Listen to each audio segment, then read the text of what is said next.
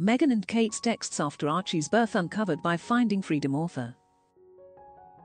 Meghan Markle's texts with her sister-in-law Kate Middleton, after she gave birth to Archie, have resurfaced in the aftermath of the Sussexes' explosive interview. Meghan put Kate in the firing line during her tell-all interview with her close friend and US talk show legend, Oprah Winfrey, which aired on ITV earlier this month.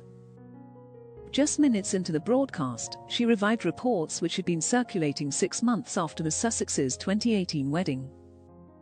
They claimed Kate had been left in tears after a row with a new royal bride over flower girl dresses. Meghan told Oprah that the incident had been inaccurately reported, but noted, "I'm not sharing that piece about Kate in any way to be disparaging to her. I think it's really important for people to understand the truth."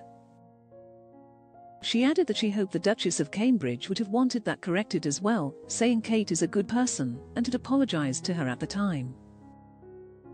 But when pressed by Oprah about the many friendly photographs of the two women at royal engagements, which made the public think they were on good terms, Meghan said, "My experience of the past 4 years is nothing like what it looks like."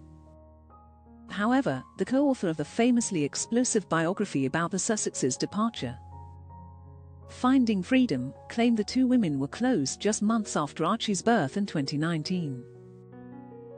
Carolyn Durant told Hello! Magazine, "Kate was a great source of support to Meghan in the days leading up to Archie's birth, and despite reports of a rift, they are family and have a really lovely friendship. Their relationship has constantly evolved over time, and they have become closer since Meghan's wedding.